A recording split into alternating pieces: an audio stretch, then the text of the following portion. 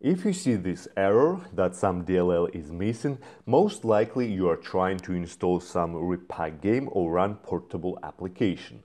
Anyway, solution is simple. So what is DLL? DLL is a dynamic link library. It's a collection of instructions and functions that can be used by Windows applications.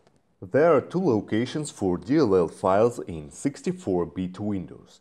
You'll find 64-bit DLL files on C drive, Windows, and System32 folder, and syswow64 folder for storing 32-bit DLL files. Yeah, that's a little confusing.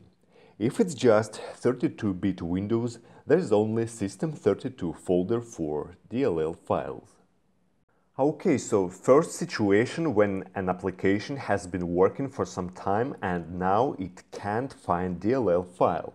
First, I would try to repair or simply reinstall it. If it still doesn't work, then we have to download and register DLL file. The same refers for freshly installed applications and games. So go to dll-files.com and in search bar type the name of DLL you need.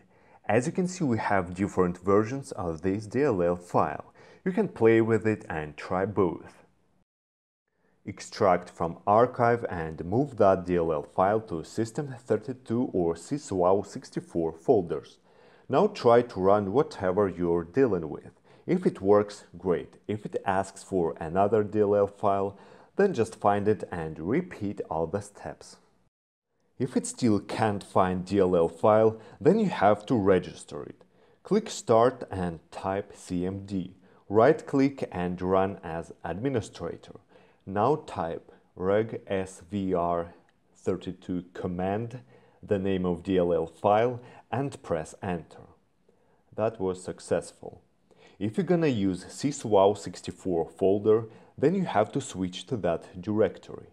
Type cd /Windows /syswow64 and press Enter. Now type already known command, the name of DLL file, and press Enter.